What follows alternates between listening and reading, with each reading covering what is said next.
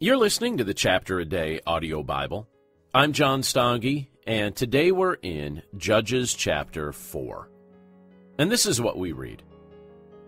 After Ehud's death, the Israelites again did evil in the Lord's sight. So the Lord turned them over to King Jabin of Hazor, a Canaanite king. The commander of his army was Sisera, who lived in Harosheth Hagoyim. Sisera, who had 900 iron chariots, ruthlessly oppressed the Israelites for 20 years. Then the people of Israel cried out to the Lord for help. Deborah, the wife of Lapidoth, was a prophet who was judging Israel at that time.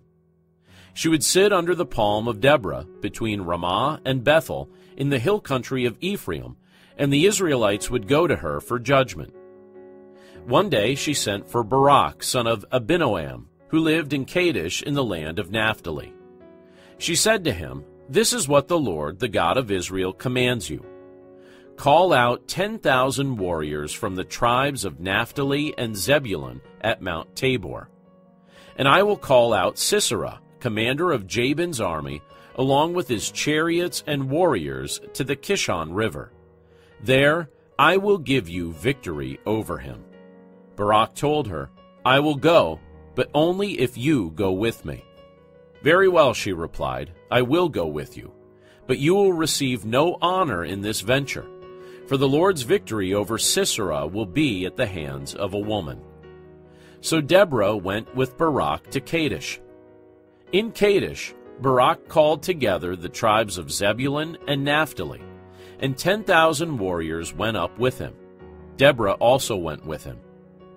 Now Heber the Kenite, a descendant of Moses' brother-in-law Hobab, had moved away from the other members of his tribe and pitched his tent by the oak of Zananim near Kadesh.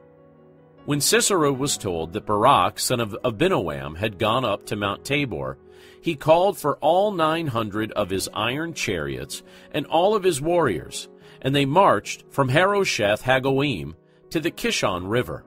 Then Deborah said to Barak, "Get ready. This is the day the Lord will give you victory over Sisera, for the Lord is marching ahead of you." So Barak led his 10,000 warriors down the slopes of Mount Tabor into battle. When Barak attacked, the Lord threw Sisera and all his chariots and warriors into a panic. Sisera leaped down from his chariot and escaped on foot.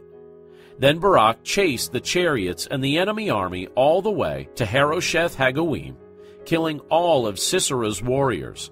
Not a single one was left alive. Meanwhile, Sisera ran to the tent of Jael, the wife of Heber the Kenite, because Heber's family was on friendly terms with King Jabin of Hazor. Jael went out to meet Sisera and said to him, "Come into my tent, sir. Come in, don't be afraid." So he went into her tent, and she covered him with a blanket. "Please give me some water," he said. "I'm thirsty." So she gave him some milk from a leather bag and covered him again. "Stand at the door of the tent," he told her. "If anybody comes and asks you if there is anyone here, say no." But when Sisera fell asleep from exhaustion, Jael quietly crept up to him with a hammer and tent peg in her hand. Then she drove the tent peg through his temple and into the ground, and so he died. When Barak came looking for Sisera, Jael went out to meet him. She said, "Come, and I will show you the man you are looking for." So he followed her into the tent and found Sisera lying there dead, with a tent peg through his temple. So on that day, Israel saw God defeat Jabin, the Canaanite king. And from that time on, Israel became stronger and stronger against King Jabin until they finally destroyed him. Let's pray. Lord, again, we thank you for your word, and we thank you for what we have the opportunity to see in this passage of Scripture. Lord, we're grateful that in your grace and in your mercy, you chose to rescue the people of Israel. They were continually rebelling against you, but you delivered them, and you answered their prayers. And Lord, we know that you make the same offer to us as well. Lord, we need your deliverance, and that's only found through faith in your Son, Jesus Christ, the ultimate rescuer, our Savior, our Lord. Lord, we're grateful that you rescue us, and we pray that again today we would live as men and women who have been rescued and redeemed. Lord, we love you, and we're thankful for your presence in our lives, and we commit this day to your care.